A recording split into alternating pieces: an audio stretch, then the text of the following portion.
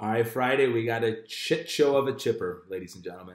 50 wall balls, 2014, 40 American kettlebell swings, 55-35, 30 dumbbell lunge steps, 50-35 per hand, that's at your sides, 20 burpees, 10 devil presses, then 20 burpees, 30 lunge steps, 40 swings, and 50 wall balls. So it's 50-40-30, 20-10, 20-30, 40-50. So you go up and down the ladder there. The one things I want you guys to figure out is this, is that this workout is 100 wall balls, not 50 wall balls. So how would you have to break up the first 50 if you were going to do 100, right? So you might have to do 15, 15, 10, 10, or maybe you go 20, 15, 15, you know, to see how it is. I would say you want to be out of the wall balls by 2 minutes and 30 seconds.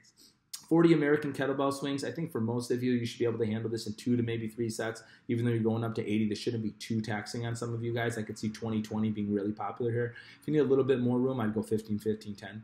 The lunge steps, I could see these being unbroken. You're just alternating legs. It's at a farmer carry. You can move at a smooth pace with it. I think you'll be great.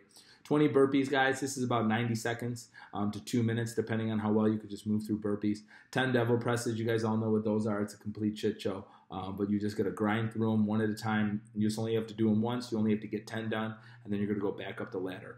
I'm thinking this workout could last anywhere between 12 to 15 minutes, depending on how well you move through the devil presses. I think that's the real question mark in this workout, guys. So just do your best to move through all this stuff. This is just what we call a chipper. You're kind of grinding through everything, chipping away at different movements. But be smart with breaking things up because you want to be able to keep moving the whole time.